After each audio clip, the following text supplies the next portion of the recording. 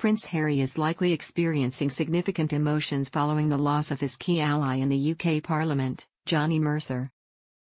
Mercer's defeat in the recent election presents considerable challenges for Harry's efforts to bring the Invictus Games back to the UK in 2027. According to a BBC report, Johnny Mercer was among several prominent Conservative Party members who lost their seats in the 2024 general election, which saw the Labour Party achieve a sweeping victory.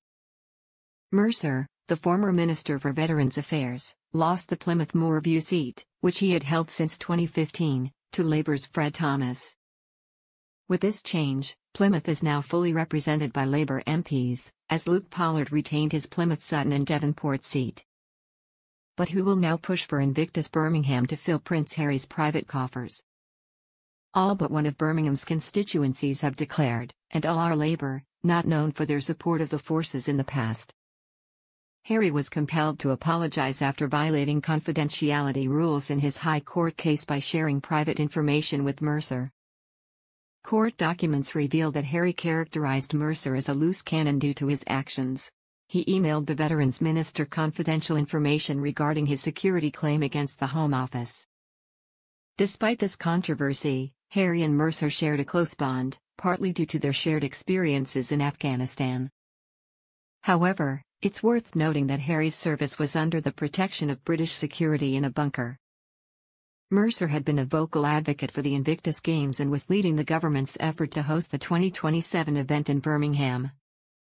The strong relationship between Harry and Mercer was publicly displayed when they were photographed drinking pints of beer together at the 2022 Invictus Games in Düsseldorf, Germany.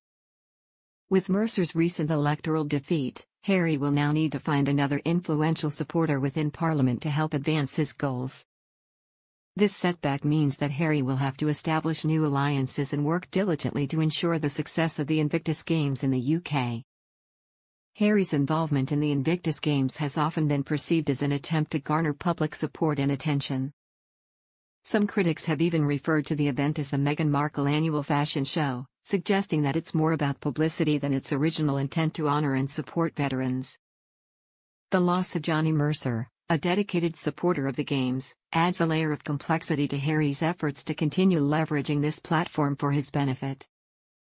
The Invictus Games have become more about Harry and Meghan rather than praising the veteran athletes involved. Royal expert Angela Levin claimed the Games had been taken away from the original idea, adding that the veterans involved are regretful that the royal is no longer on their wavelength. In summary, Harry is currently facing a significant political setback with the loss of Johnny Mercer, his key ally in the UK Parliament.